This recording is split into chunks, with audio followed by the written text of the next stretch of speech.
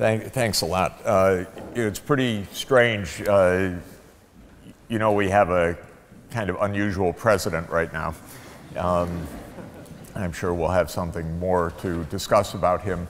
But he came in and he proposed a big slash of aid because that's the kind of crude populism that he represents. And even the Republicans, which are not, you know, normally the great defenders of aid, completely rejected the proposal for deep cuts.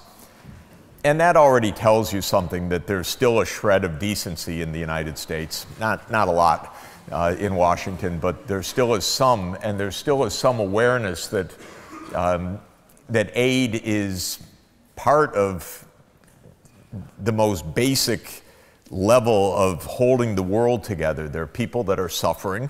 There are people that are extremely poor. If we don't help them, they die. Or their societies become completely vulnerable to disease or to conflict or mass migration. So the world's not very generous about any of this. Even the ultimate standard, which the UK fulfills now, is less than 1% of income. So it's not heroism exactly to reach 0.7%. 0.7, 70% of 1% is taken to be the standard. And there are 5 or 6 countries that reach that and no others. And the 5 or 6 is that the Netherlands is sometimes up and sometimes down these days. But it's normally Denmark, Norway, Sweden, Luxembourg, and the Netherlands that have been the 5 to reach the 0.7 of national income. Again, pretty modest standard of aid. And the UK, all parties adopted the 0.7, and to David Cameron's great credit, they got that through, and it remains the law of the land, and it remains the practice of the UK. So I believe that it's the most minimal standard for the world, and all the debate about aid I find pretty lame, actually, because within a country you don't say, should we give less than 1% to the poorest of the poor, even the nastiest places in the world, and I live in one of the nastier places, understands that you don't just leave people to die in general. I mean, it's a horrible thing. And so you spend some money for transfers. But then when it comes to the international scene, then my profession, the economics profession, spends 50 years debating 0.7, nah, 0.2 maybe, all, in my view, a completely misplaced thought, because what is good to debate, you asked me the right question, how should aid work? Not should we have it, but what would actually be a good practice for this? And I'll tell you, and just then stop my monologue, my favorite kind of aid over the last 15 years has been aid to control epidemic diseases, especially AIDS, TB, and malaria, from a fund called the Global Fund to Fight AIDS, TB, and Malaria. And the reason I like it is that it's very straightforward. The donors put their money into one pool, and countries submit national proposals, and those proposals are technically reviewed, and if they're technically sound, then the money is given, and then the program is audited. Was it followed through? And it has worked to bring those disease epidemics under control quite substantially. And so it has a lot of features that I like. One is that the country is the one in the lead. It says, here's what I need. Second, aid is viewed as a contract, which I think is the right way to view it. It's not charity. It's not do what you want with it. It's not steal it if you like. It's, look, we're going to give you something and you're going to use it well, and we're all going to be satisfied as a result of this, so it's professional. Third, as I mentioned, the plans are reviewed by an expert committee, not by politicians. It's not a political decision. It's just, will this policy that is being submitted for funding actually work to control AIDS or to control malaria or TB? And I like that standard because I don't believe in aid as political conditionality. We'll give you the money if you run your election the right way. I don't even really believe in it for human rights. You know, we'll give it if you obey human rights. I don't believe one country can really run the politics of another country. I think it's presumptuous, I think it's arrogant, but I do believe that resources can help poor people get out of poverty or to stay alive, which is, in my view, not dependency or arrogance, but just functional approach and respectful approach. And so I believe that the right conditions for aid should be, will this work to satisfy the reasons that the aid is being given, and that the reason should not be political reasons, because I don't think that works, but should be technical reasons in the sense of disease control and so on. And I'll just, sorry, one last point. I've been in the room many times with heads of state of developing countries, and maybe the IMF comes in or the World Bank or somebody else comes in, and they make all sorts of demands.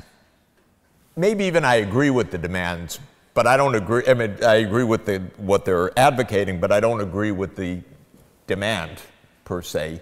And then the door shuts and the leader looks at me and says, who do they think runs this country? Because it's inherently very arrogant, I think, to believe that you can run the politics of some other country, even if you're a rich, powerful outside country.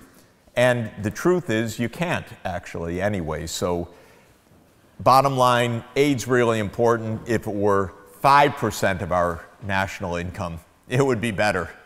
If it were 1%, it would be sane and civilized.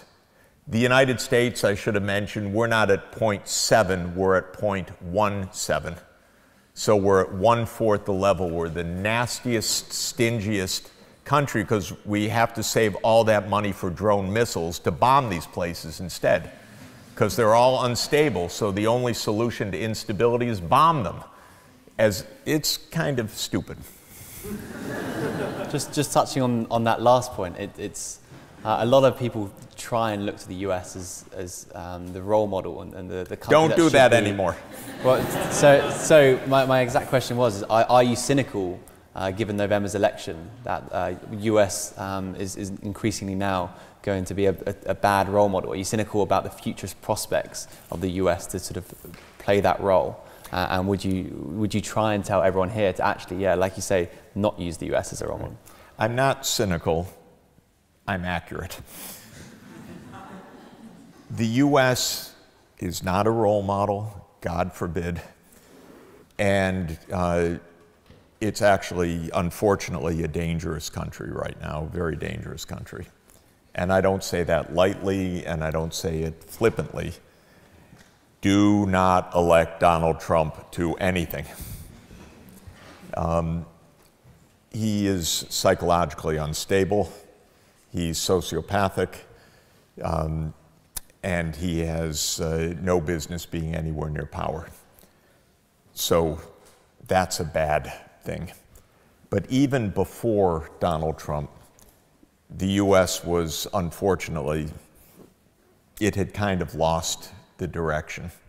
And I was not a great fan of Barack Obama's foreign policy, except in some particulars like the Iran nuclear deal. But Barack Obama continued the war in Afghanistan.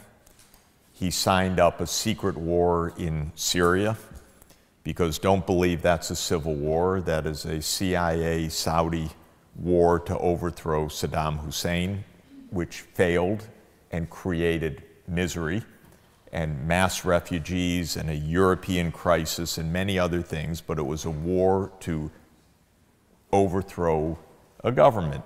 Not one that I like, but I don't believe in the CIA overthrowing governments, period. Barack Obama joined the war, not only joined, well, he, Cameron, and Sarkozy decided to overthrow Gaddafi in 2011. That was a dumb idea also, because whether you do it in a covert operation like the Saudis and the CIA tried in Syria, or you do it by NATO bombing, as happened in Libya, the result is bound to be terrible, because you'll open up a political vacuum, you'll create the conditions for civil war, for massive gun running, for a spread of violence to places like Mali, which happened. And so that was, again, Obama. We're in the war in Yemen because the Saudis begged us to be in the war in Yemen, because the Saudis pay a lot of things in the United States, so we do what they want, which is not a good idea for them or for us. And so the United States ceased to be a role model a long time ago. And it is not the indispensable country, it is not the world's sole superpower, none of that. It is a big, rich, militarily hyper-armed country that has a lot of bad foreign policy instincts and needs a good course in geography from the Oxford Geography Department. Because Americans don't know. I have a rule which I will quote myself, which is that you're not allowed to bomb a country if you can't name 2 cities in it, because my view is that that would lead to world peace. But it certainly would stop all American bombing.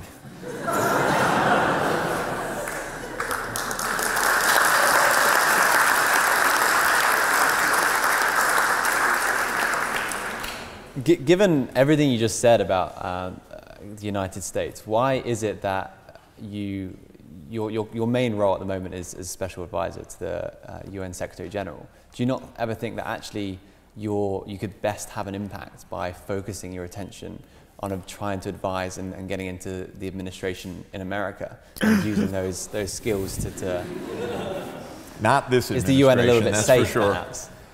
Perhaps? It's interesting, you know, when I started my career, which was a long time ago, back in 1980, and when I was even studying as a graduate student, but really after my wife, who's here, and I went backpacking in India in the late 1970s and saw the development challenges, and I got really convinced that this was just the most interesting and important thing I could work on and wanted to work on was questions of poverty and development.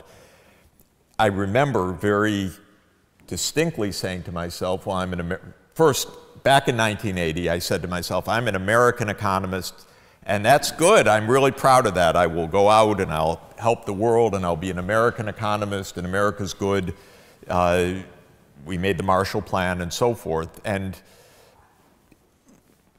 I believed that, by the way, then. And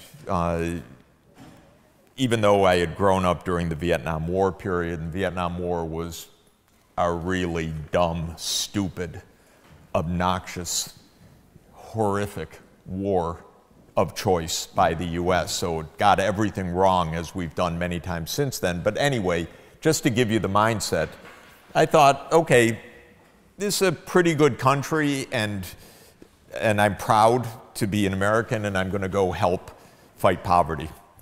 And I said to myself sometime, I don't remember exactly when, but I said, I don't really have to work on the US because we're rich. It's the problems of economics. Though I was trained, I am a macroeconomist, whether we grew at 2% or 2.4% or 1.8%, even though when you look at that, that's trillions of dollars maybe, it didn't interest me that much, because what difference would it make? You're rich, you're comfortable, a little bit more, a little bit less didn't seem to me to be the captivating issue on a planet where people are dying because they're in poverty, for example. So I said to myself, I don't have to work on the United States, thank goodness, and I'm going to work abroad. And I did that for basically 30 years. And starting in the early 2000s, I started feeling not only is the United States not a role model, but it's really messed up. The domestic politics is mean.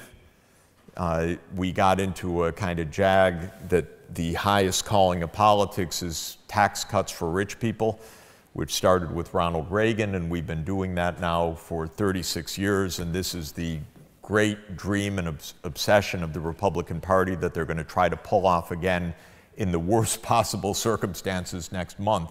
So we've got a big brawl ahead politically in the United States. But things were really not going well.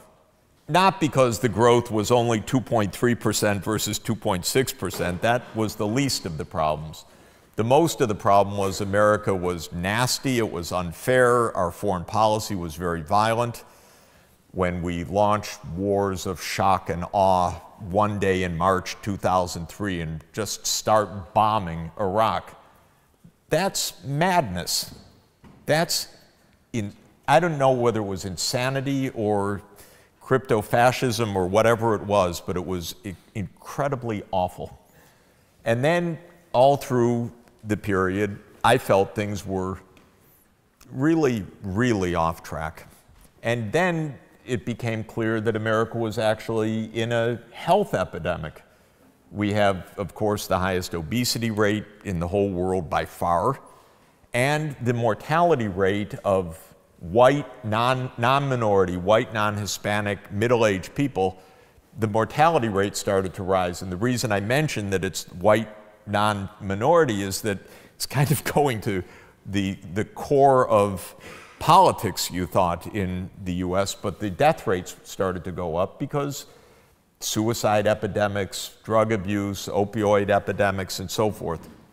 Well, I did reach the conclusion, starting about 7 or 8 years ago, that the US was sufficiently messed up, I should work on it.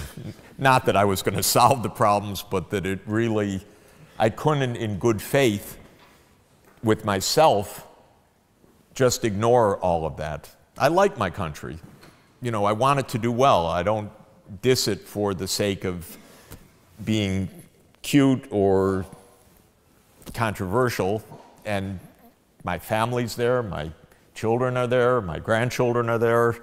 So I don't want it to go bad at all. So I wrote a book called The Price of Civilization in 2012, which was my first, quote, American book of trying to understand what's so messed up. And the idea of that title is a quotation from a great justice of the US Supreme Court, Oliver Wendell Holmes Jr., who said, "I like to pay taxes, that's the price of civilization."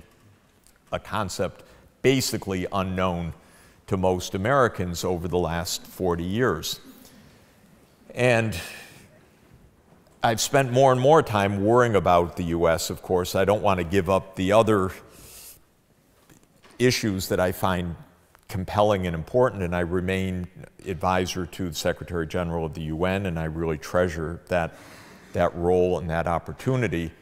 But I'm more and more launching political activities in the United States, including on Monday, a set of goals like the Sustainable Development Goals for America, where I'm really actively encouraging, and we'll unveil them on Monday, encouraging American politicians to get out of the rut of corruption, which is massive in the US because we have so much money. It's legal, but it's corruption nonetheless. $7–8 billion per federal election cycle right now. And that's money given by big, powerful interests and a lot of nasty people to a lot of politicians who sell themselves on the cheap on the whole. So you can really buy the whole Republican Party for just a few $100 million, which is what the Koch brothers have done. So the idea is to unveil some goals that could be ways to reorient the country towards important things. And one of my abiding beliefs for good economics and good public policy in general is set some clear objectives, set some goals on the horizon, not for today or next year, but for 10 or 20 years from now, for the work of the generation, and say, what could we achieve? Here's how we could form a path to actually build or rebuild a society, and then work on that. So my hope is it's actually going to be pretty active engagement politically, is that people of both major political parties, both the Democrats and Republicans, could sign on to a common set of goals as a kind of orientation for where we should go, and to get out of the craziness that the most important thing in the world is to end the estate tax, which is, of course, cut the Donald Trump family tax. And we've got to come back to the idea that we need clear shared aspirations above greed, which we don't have in the United States right now.